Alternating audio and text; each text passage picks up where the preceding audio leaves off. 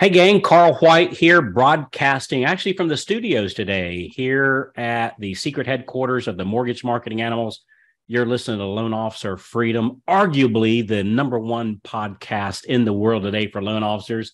And I put in that little bit there because I have the ever so lovely and talented Mr. Steve Kiles, also a host of a very, very, very popular podcast here in the loan officer world. How you doing, Steve? Hey, brother, great to see you. Not arguably, you are the number one host in the world for loan officers, and man, it's just so much fun when we get a chance to get together. It's like two great minds. It's this. I feel like I'm playing pickleball back and forth. Give me your idea. What's your thought? Oh my gosh, that's so good. I'm going to implement it in my branch. You know what? Let's agree. Let's agree to find something way more cool than pickleball. Maybe I don't know, like high-level tennis or something. Pickleball has like a resurgence right now, man. It's like okay. I'll give you that. You're a hip and cool guy, so you know what the you're like, the what is youngsters, pickleball? You know what the youngsters are doing. See, I was going to talk about being like a shuffleboard game or something, but did you know, by the way? Well, first of all, you're listening to the right episode if you want to hear the pros and cons of being an in-house lender. Great question. Did you know that the Shuffleboard Hall of Fame is located about 20 miles from my house? What? True story. Oh my, mind blown. Actually, I don't know what shuffleboard is. It's actually a pretty cool game. Is that where you use the stick and you push it? You slide the thing. It's kind of like, it's kind of like bowling, except you got somebody standing on the other side and you're trying to knock their little pucks off. And well, man, next time I'm there, we'll have to go shuffleboarding. It's actually a fun game. All kidding aside, typically like on cruises, they'll have shuffleboard on the cruise. Oh, there you go. Yeah. Anyway, all right. Love it. So the pros and cons of an in-house lender. Somebody was asking me the other day, Carl, how do I overcome the in-house lender? And I'll talk about how I answered him. Yeah, I really am excited to hear your conversation on this because I think there's, we haven't talked earlier, so I'm excited to hear what you have to say. There's pros and cons to it, right? It's good and it's good for certain people and maybe not so good for other people. So let's talk about the pros and cons. So first of all, the pay to play can absolutely work being an in-house lender, right? Yeah. Absolutely, it can work.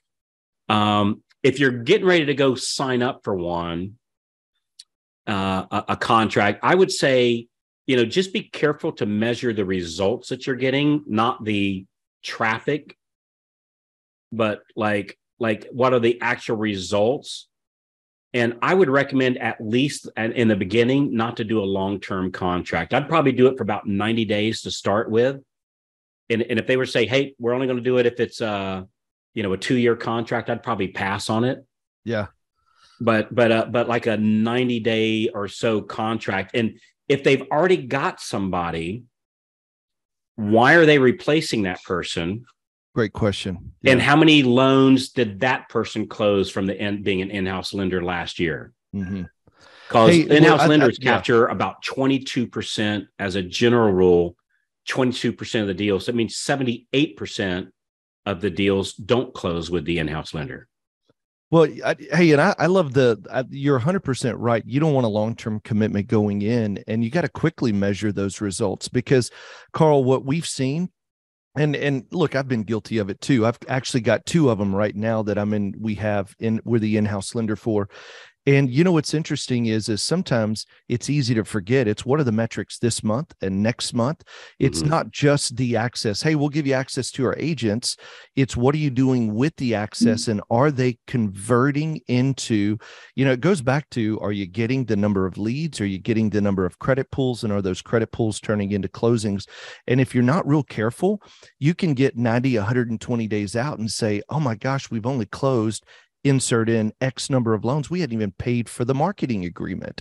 Yeah. And so the key on those is the monthly metric with the ability to get out in a 30-day window. So yeah, I would 100% agree. Being an in-house lender isn't, like I've done it and I would say, so this is not, don't be an in-house lender podcast, right? This is not, but this is a pro con. Yep. And there are pros and there are cons. And I'm going to go over probably more of the cons in the beginning, and then we'll cover some of the pros. But, I find like from an in-house lender that like 5 to 10% of the agents in that office are doing most of the closings. The old 80-20. It's actually probably more than that. It's probably like 10-90. That 10% is probably doing 90%. And what I've generally found is that the Steve, what you and I call the qualified real estate agents, those that are closing 8 buyer sides or more in the last 12 months, they're definitely going to be in the top 5 or 10% of the agents that's doing all, most of the business in that office. They tend to be a little bit of a renegade or rebel to the in-house lender. In other words, it tends to be, now this is just a general rule, there's exceptions of course, but it tends to be that the broker that owns the real estate shop is going to pressure his or her lower producers to use the in-house lender. Yeah. But the higher producers, they don't want to pressure them, so they leave or hassle them, because they'll leave. They can go anywhere. Like there's any broker shop in town would love to have these top producing real estate agents working for them. So that they're not going to rock the boat. Yeah, they're not going to rock the boat. And I find that like these top producers sometimes think, well, look, the broker's already making pretty good money on me. I'm going to use whatever loan officer I want to. And some of them actually go out of the way not to use the in-house lender, just because, you're not going to tell me where I'm going to send my people, kind of thing. Yeah. And so it tends to be the lower producing agents that are referred to us that tend to be lower experience, more questions, more drama, because it's more important that each and every deal, every deal is important to close. But for them, it's like, if it doesn't close, if it pushes the next month for some reason, I can't make my own mortgage payment. And so there tends to be a little bit more drama. And so it's not like you would think where they closed, 50 deals, real estate deals a month. Well, you're not going to have a shot at most of those, likely. Yeah. Right. Hey, I think there's something you got to consider too when you're looking at, do I become a part of a realtor organization and be their preferred lender? You got to be asking. I've got one right now in the market that I'm in, and I actually have 4 offices, Carl. The thing that people don't realize is you have to ask how much of your business is relocation versus how much is street business. So when you're evaluating, is this a good use of my time? I love what you said earlier. You got to ask, what are the past results? Because they'll say, well, we closed 100 transactions. Great. What did the previous in-house lender close? What was their opportunity and what was their conversion? And why are you asking me to be here? That's it. Yeah. Instead of keeping them on board. And just being real candid with the conversation. Hey, he's not showing up. Maybe they don't like him. Maybe he's dropped some balls. All of that is normal conversation. Yeah. But then also, what terms are you looking for? Hey, if you had a win-win walking in, what would make it a win for you and your agents in such a way that they could get behind having an in-house lender? Because if we can make it about them, we're going to get a higher conversion. The next one is this: what's the investment? I don't say cost, it's investment. Hey, listen, if you're asking for a $2,000 investment, what's your commitment to ensure we're closing enough loans to make it a profitable partnership? And I think these are the business kind of conversations you have to do. You also, hey, broker, are you willing to get behind it 100%? Because Carl, I've got one we worked with in the past. She was like, yeah, we're excited to have you, but then wouldn't promote any of the things we're doing. Yeah. And if you ask for the list, ask for the agents, it's real held to your chest. And we just realized real quick, that's not going to work. A partnership is exclusive, open door access and encouragement to all agents, especially the top producers, or else you're not going to see success. And we forgot to do this too on a couple of them. We weren't measuring their street business versus relo. If they're a 70% relocation shop, you got to realize your opportunity on the street business is very, very, very small, because even if the agents know, like, and trust you, you're only going to get a shot at maybe half of those transactions. So you got to look at the metrics of what's there. Wait, what do you mean by street business versus relo? Yeah. So I'll tell you right now, I'm in a partnership with Weichert Realtors, great company here in the Houston market. We got 4 of the offices, but they're 70% relocation.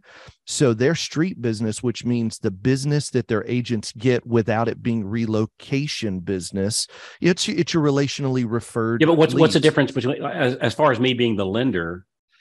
If they're heavy, if they're 70% relo, they've got it. Like if a major corporation relocates their people, they already have their in-house lender. That relocation company does. I got it. Okay. So like if your real estate office is helping with a lot of relocation, you're not going to get a shot at those. You'll get a save a deal once in a while. You really have to focus on what business are the agents closing that are relational leads, not relocation leads. Got it. Yeah. Well, the one thing I found when we were an in-house lender, and I personally don't have any of those set up at this time. Not that I wouldn't be open to it, right? Oh yeah. I found as a general rule that they kind of treated me like a rented mule, like, and what I mean by that is like those relationships. It was like they were the ones writing me a check. Yeah. Instead of me writing them a check, because like, they were a little bit more, I don't know, sassy, sparky to me, It's like, hey, whoa. I thought we were partners here. Like what's going on?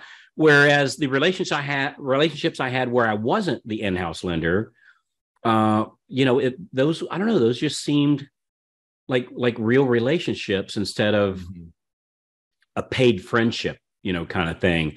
Because you'd think the in-house lender would get treated with more respect. I just didn't find that to be true, oddly enough, which really surprised me that, it wasn't good. And I tell you another issue with it is like, if you're a loan officer and you're sitting in that office, number one, most of the agents that are in the office, well, they're not out showing homes. And so they tend to be the lower producers. The higher producers typically don't come to the office because they're out working, selling. That's right. And so the broker wanted us to be in the office all the time because he or she wanted us to work on their bottom 80%. That's doing 20% of the business. They wanted us to do the training. Hey, bring lunch, train my agents. I'm okay with struggle that. Bunnies. Yeah, I'm okay with it. But with the struggle bunnies, that's the word. What you're saying right now is my experience 100%. Hey, listen, we're going to put all of our new agents. We want them to go through your training. And what ends up happening is they're 1 out of 10, 1 out of 20 may actually make it, but that's where you get trapped in the busyness, not effectiveness cycle. It's like, hey, they got me busy. I'm doing 2 trainings a week. I'm showing up every single day. But I agree with you 100%. The top producers are not going into the office on a daily basis. They may go to the team meeting, but they're not the ones that are showing up on Monday and Tuesday and Wednesday. Those are the ones that are they don't have anything else to do. They're coming in to check things out. Hey, let me say one thing. I just had one that I canceled, and this is you and I were sitting together. We just finished a boot camp, and the guy said, hey, let's get some things moving. And I was all excited. A great producer. And what's interesting, because we measured results really quick, Carl, what I did, the mistake I made on this last in-house position was that all of the leads he was sending were Zillow leads. We walked in with the understanding we were going to get their street business, not paid leads. And that didn't happen. And within 45 days, I canceled the relationship because it wasn't worth the investment. In other words, they were instead of giving you their floor street time business leads. Yeah, they were buying leads off of 100% Zillow. Facebook. Zillow is where a lot of them are doing it. Sync leads. And so what we started with, because we measured the activity quickly, every week it was like, hey brother, want to run through the numbers? Here's the people that have come in. Here's what we've done. They absolutely were not converting. So you've got to make sure that you're like, if somebody's bringing you in for a paid relationship, but it's Zillow leads, sync leads, internet leads, I would encourage you.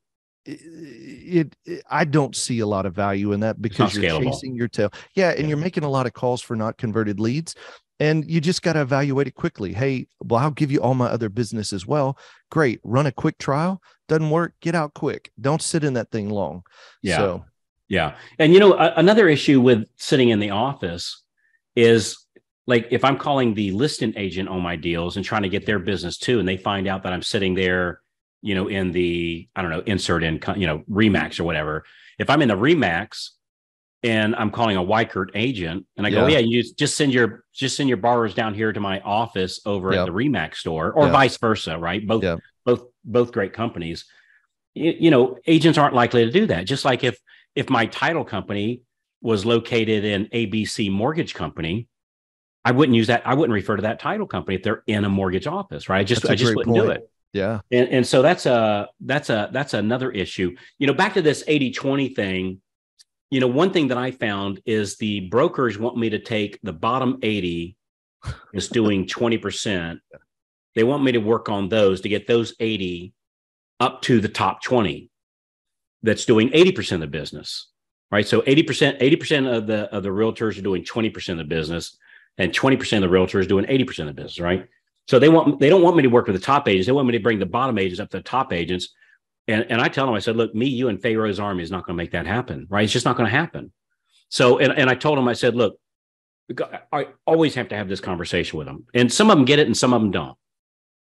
Would you rather me, like if I was talking to you, I said, Steve, I'd say, Steve, is your office like mine where 80% is doing 20% and 20% of the agents are doing 80% of the business? They always say yes. I go, cool. Well, Steve, we can do one of two things here, buddy. A, we can work on the bottom 80 that's doing 20% and double their business. We'll get another 20. Now we're up to 40, right? Nothing wrong with that. Or we can focus on the 20 that's doing 80% of the business, help them double their business. We get another 80. Now we got 160. So one way we got 40, the other way we got 160. Steve, which one you want to work on? Dude, if Steve says 40, then I go, you know what? Wrong partnership. That sounds like a great plan, brother. Yeah. We're probably not going to be a good match. Wow. Right? Just being honest with them. Yeah. Yeah. And focus on doubling, working with the 20 that's doing 80, helping them out, helping them get another 160. And those are real numbers. Like that's not a sales pitch. Like that's what's likely to happen. Now, do some of those bottom 20 rise above the noise? Well, sure. Because Steve, you and I both started at the bottom 20, right? When we first got in the business, we're in the bottom 20. A lot of people listening to this today, a lot of people have, well, I got this one agent. No, I got this one agent too, right? But I don't have dozens of agents that have done that, where I've had dozens and dozens at this point in my career, hundreds, of agents that were the top 20 and really move the needle on them. So you want to make sure to clarify with that broker very early in the conversation that if you're going to be an in-house lender, you want to work with the 20 that's doing 80. Like let them give you the list of those agents, like share their production and make those introductions. Those are the people you want to work with. Yeah, I love it. Hey, and that's a great perspective. I love how you just roll that out, because if they say, no, I want you to work on the bottom 80%, it really isn't going to be a great That's a red flag. That's not a red flag. That's a nuclear. You got to go. Yeah, that's because they want you to do the busy work. And you know what's so funny as you're talking, I did this in so many, I'm like, I'm going to help you grow your business. I'm going to grow your agents. No, you're not. No, you're not. They're struggling. They're going to continue to struggle. You need to find the unicorns. But look, hey, let me flip this too. And what I would encourage, knowing what I know now, you don't really need the access. Get the qualified agent list. You can get a report of who's their top producers and just do Thor's Hammer without the access. Now, so it gives you an opportunity to have a rented space for one of your loan officers to land. I like it. I'm good. Same here. But you actually don't have to pay to get to their top agents. Yeah. And so I'm a bigger fan of just Thor's Hammer, the ones you want, because you're going to find if they got 20 of them, you're only going to find that you connect with maybe 5, 7, 8 anyway, based on personalities. Well, if they've got 20 agents, you're not going to have 8 doing good business. No. I meant like 20 top producers. You're not going to connect with all 20 of them anyway. Yeah. You think, well, you got 20, I'm going to get them all. No, you're not. Your personalities are too different, but you will get 2, 4, 6, maybe. And so I'm a bigger fan of just go do Thor's Hammer, get them, make the phone calls, meet with them outside of it. You'll make more money. Hey, now let's address this real quick. What do I do if I'm working with an agent whose company has an in-house lender? That has no effect on how I conduct my business. Because that in-house lender is only getting 22% of the business. 100%. And that in-house lender is likely not doing the follow-up, the daily success plan that we do Monday through Thursday, where we don't just get more agents referring to us. Using our daily success plan, we actually get more leads to refer back to the agents. So we develop those relationships that way. So that's what I do. And back to what you were talking about just a second ago, like let's say you've got a small broker office that's got 50 agents in it. Yeah. and some smaller than that, but just say 50 agents. Out of that 50, probably 5 are going to be qualified. 5 are going to be closing 8 buyer sides or more in the last 12 months. And so instead of jumping into a room of 50 and getting through the clutter of the other 45, what if you just found out who the 5 was and just called those 5 and try to develop a relationship? Because odds are they're not using the in-house lender. Now, the exception to that, if the broker is also one of the top producers for the office, oftentimes they'll be using the in-house lender, like the actual broker. But most of the other top producers are not, and it's just as easy to identify who's that 5% that's doing all the business in that office, and just connect with them directly using what we call the Thor's Hammer script, which is a little script that we use to connect up with real estate agents to get them to meet with us, whether it's on the phone or Zoom or in person, and then using a very unique conversation to get them to start actually referring us deals. And it has a very high success rate, and it's likely to be just as easy just to do that rather than being somebody's in-house lender. I love it. Hey, well, if somebody says, Carl, what are you talking about with the Thor's Hammer script and your process? Where do they go? Somebody's listening. We could map it out for you, actually. If you just go to like the freedomclubdemo.com, freedomclubdemo.com, we'll actually get on the call with you for a full hour and do a one-on-one and walk you through the actual script. It's not a sales pitch. It's like we'll walk you through the actual scripts of what we're doing. So when you go to there, it'll ask you a couple questions just so we can best prepare for the call, because depending upon your situation, we have different scripts for different situations. So we'll ask you a couple questions about what your situation is. And then it takes you to a calendar. You just pick a time and day that works for you, no credit card or anything like that. And we'll map it out for you. Hey, so I think we've talked a little bit about here, like a lot of cons, and I would lean toward con myself of not doing it. Where I would do it, if I'm a branch manager and I have a loan officer that I think might stand to do okay and just need a little bit of a head start or a boost, I would consider putting them in an office. But and this is going to sound contrary, if I was a loan officer and I was just getting started, I would not be putting one of those branches myself. I wouldn't do it, because you're going to do better if you just do the Thor's Hammer, the thing I was just talking about at freedomclubdemo.com. If you just do that daily success plan, it's incredibly higher odds that you're going to have much, much better, faster, easier, cheaper, more cool results than being an in-house lender. But there are some that do it successfully, but I would say by far there's more that don't do it successfully, which doesn't mean that they can't be pulled off, because it totally can, but it would not be my first choice. I would agree. It would not be my first choice. Any on the pros? Hey, on the pros, I like it. If you're like, the way I use it is we now have 4 offices in 4 different areas in our market, and so I like using it as rental space. It solves a need. I would agree with you 100%. If you're brand new, don't go into an office, because you know what it does, Carl? And me too. This was the lesson learned that I learned, is you're intoxicated with the busy.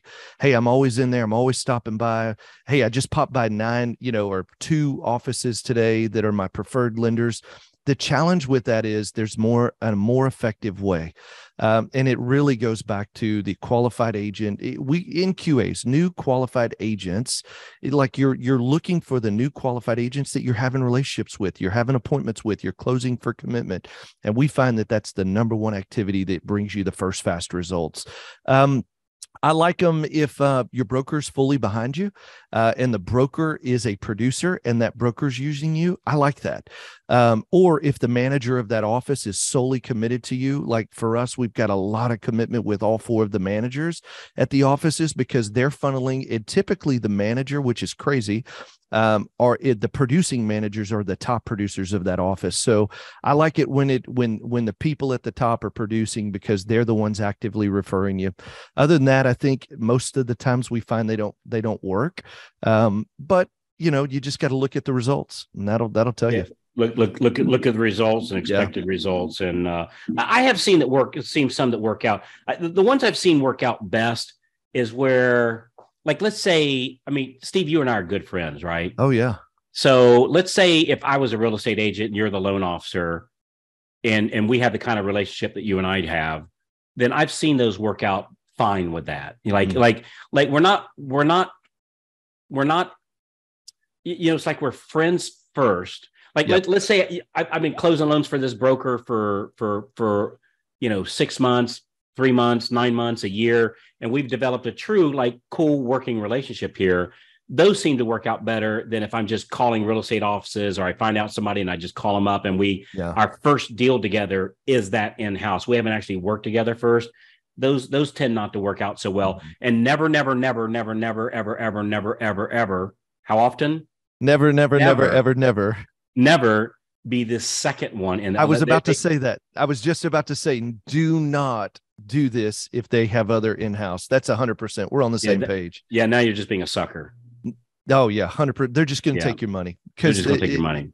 Yeah. I've never once seen that work out. Always keep in mind that you're the prize. You're the prize. There's 1,000 of them. There's one of you. You're the prize. So good stuff, man. You think we covered it? I think we did. Great conversation. Cool. Hey, so if you'd like us to, well, of course you'd like us to. So let's not even say if you would like. Let's just go, this is the biggest no-brainer ever.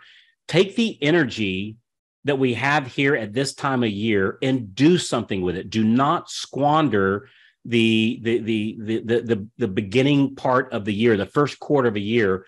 Don't squander it. Use this energy. And so we'll like to map out exactly who to call, what do you call, and different ways to bring in new business. And we'll do it for you for absolutely free. The best way you can demonstrate to help people is to actually help them. And we'll do it, well, for free. If you just go to freedomclubdemo.com, freedomclubdemo.com. Again, a couple questions so we can best prepare for the call. We'll get on the one-on-one call with you. You pick the time and the date that works best for you, and we'll map it out to you. No questions asked. So I think don't even think about it. I know you've heard me say this before. Just do it. And if you haven't, it's been a while since you've done one, do it again. The situation's changed. Different set of activities. Would love to map it out for you. freedomclubdemo.com. Appreciate everybody. Steve, love you, brother. You're an outstanding dude. And we'll talk to the rest of you when you call in. Bye-bye.